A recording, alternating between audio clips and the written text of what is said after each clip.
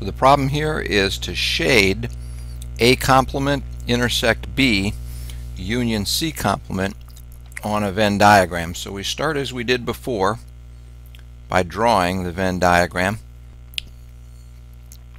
And the most general way to do that is with the sets A, B, and C in the same configuration as before.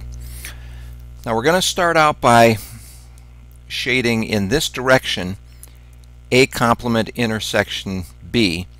And intersection you can think of as and complement as not. So this is the set of all values that are not in A and they're in B. Well, not in A but in B is all of that.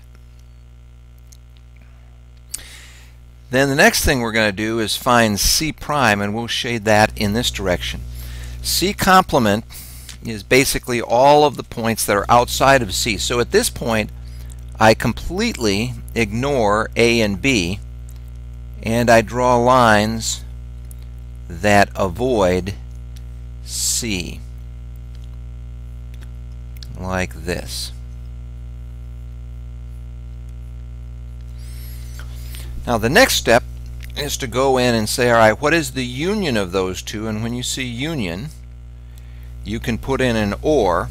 So in this case we want anything that has been shaded in this direction or has been shaded in that direction. That's basically anything that has been shaded.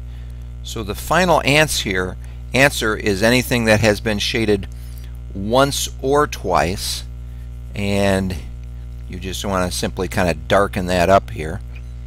And there, kind of messy, but that is the solution.